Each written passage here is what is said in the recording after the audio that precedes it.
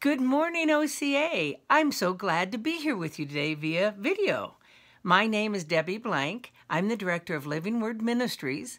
We are a Bible teaching ministry with a few local Bible studies focusing on in-depth, verse-by-verse study of the Word of God so that we may know God and live more for Him.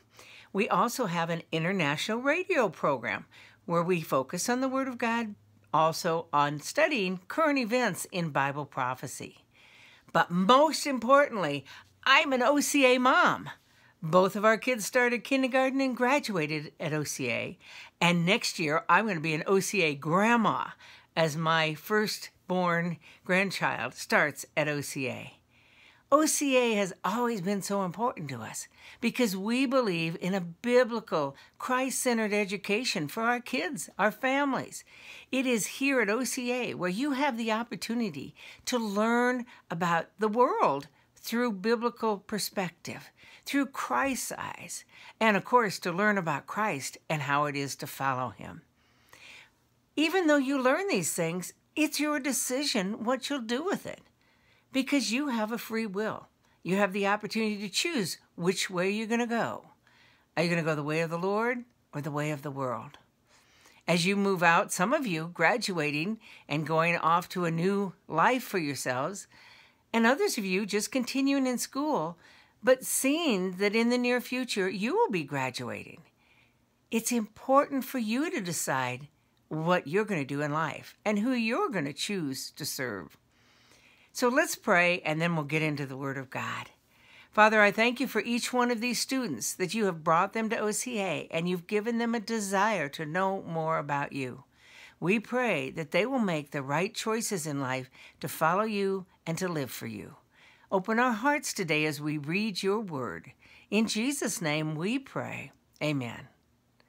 I'd like to begin today by looking at Joshua in Joshua chapter 24. I'm sure you're familiar with who he is. He's the wonderful man who believed, as the other spy did, Caleb, that they could move into the promised land. 2 spies followed God's direction and wanted to go into the promised land. 10 spies didn't.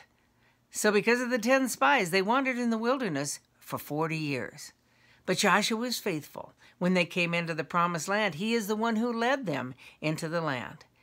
As we come to Joshua 24, he has now lived his life, brought them into the land, conquered the cities, and he's ready to move on to be with the Lord. So he's giving his, you might call it a farewell address to the people. He begins in Joshua, and we're going to read Joshua 24, verses 14 and 15. He says, "Now, therefore," let's stop here for a minute. Now is taking him to the future and what he's going to suggest to them. The therefore looks back to the past of what he's just talked about. What he has just shared with them is all the things that God has done in the lives of the Israelites since they left Egypt. He gives them a snippet of remembrance of how faithful God has been, all the ways he has provided for them and what he has done for them. Let me ask you, do you take time to stop and look back? I know you may be a student and you think, well, what do I have to look back for? Maybe at how God walked you through this coronavirus, you and your family.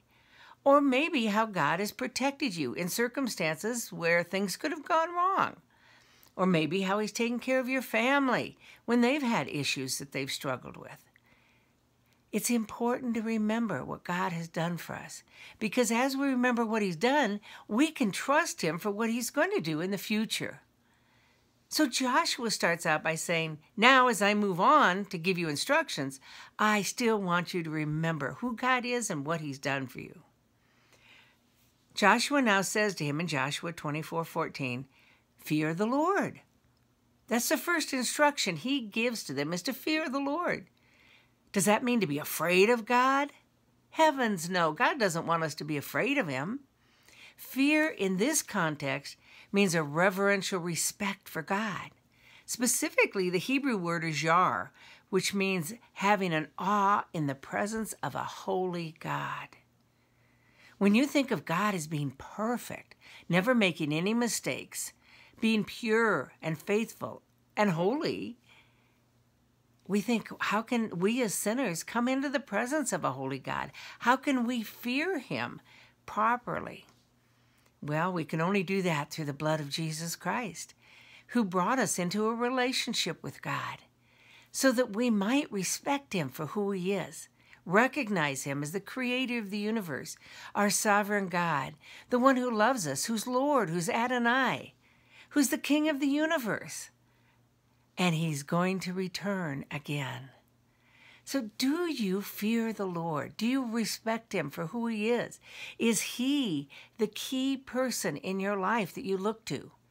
Is he on the throne of your life instead of you and your desires? Is he the one that you use to make all of your decisions with? Or do you do what seems right in your own eyes? That's a choice you have to make. Are you willing to fear the Lord? That's the first thing Joshua said to them. Fear the Lord. And then he says in verse 14, serve him with sincerity and truth. Well, to serve him in the to serve him in the Hebrew is abad. It's used 18 times in chapters 24 and 25 of Joshua. Joshua sees this point of service as really important if we're going to walk with the Lord and fear him. When he's talking about service in the original language, it means to do whatever God asks you to do. In other words, obey God.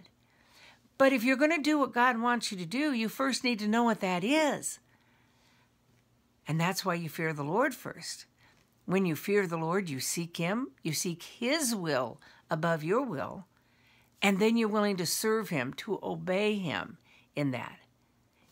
If we're not willing to fear the Lord, then we're not going to know what he wants us to do, and therefore we're not going to do it. That's called sin. That's walking away from God. Joshua said, no, don't do this. And remember, this is the word of God. This is God-breathed word. It's not just Joshua's word. So God is telling us to first honor him by fearing the Lord, and then secondly, serving him, doing what he tells us to do. Next he says, by the way, he says, serve him in sincerity and truth. Sincerity in the Hebrew means wellness, completeness, integrity, totally devoted to God. So that's sincerity means we are willing to do whatever God wants us to do. And then when he says serve him in truth, that Hebrew word means faithfulness, complete faithfulness to whatever it is God shows us to do. You know, I've been walking with the Lord for a long time, and I'm going to tell you, sometimes it's not easy. I remember a time when God told me I had to go confess a sin to somebody, ask their forgiveness, and make restitution if necessary. That was not easy, but God told me to do it. And if I was going to have a clear conscience before God, I needed to do that. And I did. I'm telling you, it took a lot of prayer and a lot of humility. But I wanted to obey God more than anything else. So I did it. And boy, it's like a ton of bricks was taken off of my heart or my shoulders because I had cleared my conscience, had opened a door for showing respect to the other person, and had obeyed God, doing what was right in his eyes. So are you going to be faithful to God? Are you going to serve him in truth, it says here, and be faithful in whatever he shows you? That's what he calls us to do. Then he tells us, number 3, is we're to put away the gods which your fathers served beyond the river and in Egypt. Well, we don't serve those gods. We don't serve the sun god or the moon god or the 152 other gods that they had in Egypt at that time. But we have our own gods. Television, video games, internet, Twitter, being on the phone all the time, disregarding other people, putting ourselves on the throne of our lives, wanting things that perhaps are against the word of God. So our gods don't have to be the same gods of the Old Testament. They just have to be anything that takes our focus away from the real God. That's our God. For us, for me as a mom and a grandma, for a long time, my God could have been my children. They were the focus of my life. But God wanted me to have him as the center focus, the God of my life. So we have to put away those other things.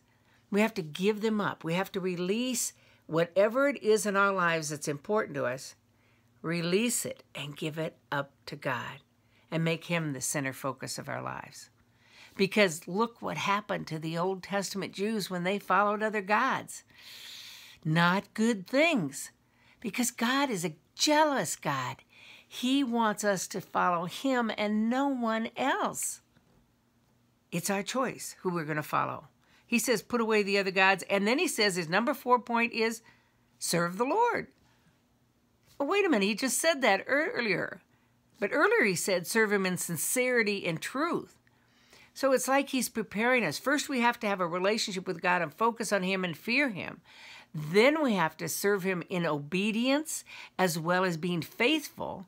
Then we have to put away all the other gods so that finally we can truly and 100% focus on God to serve Him completely.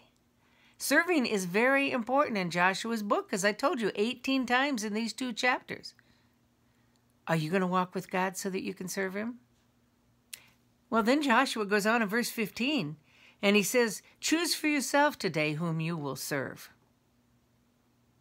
I ask you, choose today whom you will serve. Will it be the God of the world? Will it be yourself? Will it be the things of the world or your own busyness? Will it be college or a future or the things that you look towards? Or will it be God?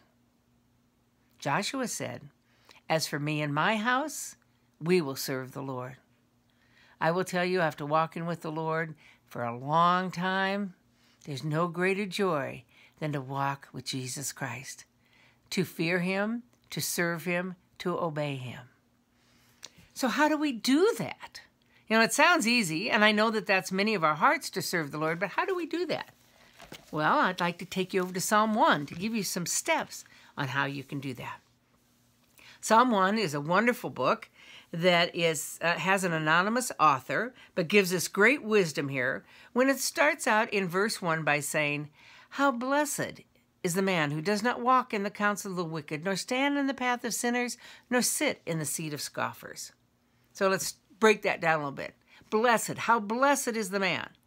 You know, the Bible, in the original languages, never tells us to be happy. It tells us that we are blessed. Happiness depends on our circumstances. You got an A in a class, you're happy. You got a D, you're sad. You know, happiness is based on our circumstances, where being blessed is having a right relationship with God. In the Hebrew, blessed is ashar, which means the joy of knowing I'm on the right road with God. That's what blessed means, not happy. It means I'm on the right road with God. So this psalm tells us how to be on the right road with God when it first tells us what not to do. It tells us what sin is or what will cause us to sin. When the psalmist writes, how blessed is the man who does not walk in the counsel of the wicked. So we don't listen to counsel from people who don't follow the Word of God. In other words, we don't listen to bad advice. Now, I don't know about you, but I have a lot of friends who sometimes want to do what they want to do. So they keep looking for advice from their friends to see what they say they should do in circumstances, rather than going to God. See, right here it says, God says, do not walk in the counsel of the wicked. If you want to do the right thing, you walk in the counsel of God. You seek the counsel of godly friends, godly teachers, godly advisors who follow the true Word of God. Because if we don't, we're walking in sin. So the psalmist says, do not walk in the counsel of the wicked. Then he says, do not stand in the path of sinners. So we're not to follow that wrong advice. First, we're not to seek the wrong advice. But then if we do, or if we hear that wrong advice, we're not to follow it. When he says, do not stand in the path of sinners, it means action, standing there with people doing the wrong thing. Don't take their advice, and certainly don't follow them. And then the third caution here against sinning is, do not nor sit in the seat of scoffers. So don't sit down in the advice of groups. This is plural. Scoffers are people who don't agree with God. Oh, you don't have to follow God. That book is antiquated. The Word of God isn't anything but old words from men who wrote it. Don't listen to that. Those are scoffers who don't know the truth. If you've been in the Word of God, you know it's true. It's the only plumb line by which we as Christians can follow, or anyone in the world should follow.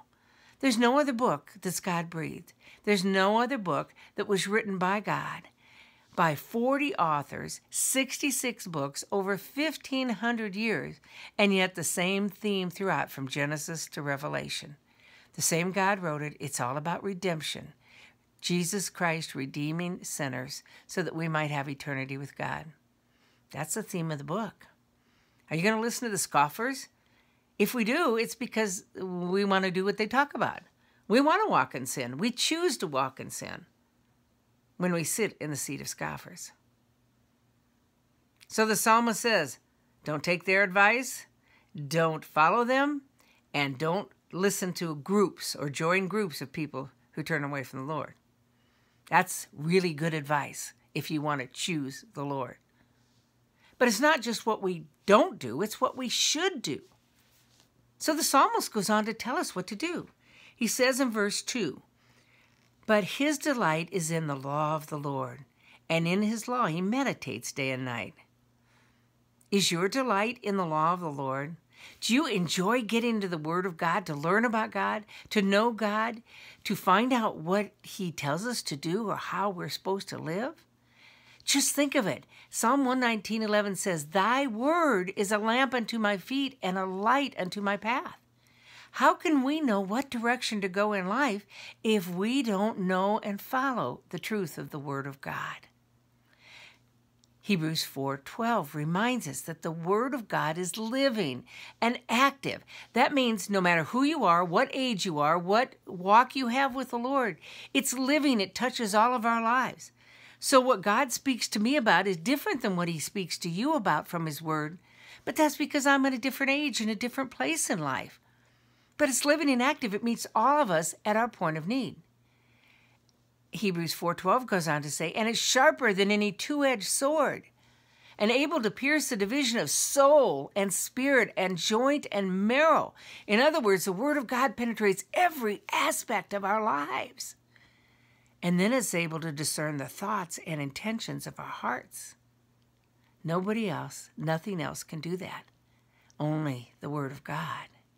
Word of God is powerful. It's living, the Bible says. It is what teaches us about God so that we can learn about the true God, not what people tell us about God, not what we think or experience or portray God as being because he's like our Father. Oftentimes we think God is like our Father at home. We learn about the real God. We learn what he really did and what he really wants and what his heart is and his character. Word of God is powerful. I love the Word of God because it teaches me about God. I learned a lot of other stuff too. I've got a lot of minutia in this head and a lot of history from the Bible. But most importantly, it teaches me about God, the God that I'm going to spend eternity with. So get back. Is your delight in the law of the Lord? In his law, we are to meditate day and night. Meditate is an interesting word that means chew the cud. If you understand that, you know that a cow has 3 stomachs. That means that every time they eat grass, they chew it up and they swallow it. And then later on, they'll bring that food back up, they'll chew it again, and they'll swallow it in their second stomach. Then when they feel like it, they'll bring the grass up a 3rd time, chew it up, and swallow it again. Well, that sounds pretty gross to us, but that's what we do with the Word of God. We meditate on it. So we don't just read it, but we think about it. And then a little bit later, we bring it back up and we meditate on it some more. We think about it some more until we finally have digested the Word of God to the point that we can use in our lives. That's what meditate is. So first of all, we delight in the Lord. Secondly, we meditate on it. And if we do, we are like a tree firmly planted by rivers of water, which yields its fruit in its season, and its leaf does not wither, and in whatever we do, we prosper. So think about that. A tree needs water to thrive. And the more water it has, the deeper the roots go. In our case, the deeper the roots go in God. And the deeper the roots go, the more beautiful the tree grows. The more leaves, the more fruit the tree has on it. And the more beneficial it can be for this world and for God. So today I ask you, who are you going to serve? Are you going to choose the God of the world and all the things of the world and the way you want to go? Are you going to choose the way of the Lord? It's your decision, but your eternity is going to depend on the decisions that you make today. Let's pray. Father, I pray that each one of these students will hear you today in Joshua 24 and in Psalm 1, and they will choose to delight themselves in the law of the Lord. They will choose you over the world, and they will be blessed. They will know the joy derived from knowing they're on the right road with God. In Jesus' name we pray. Amen.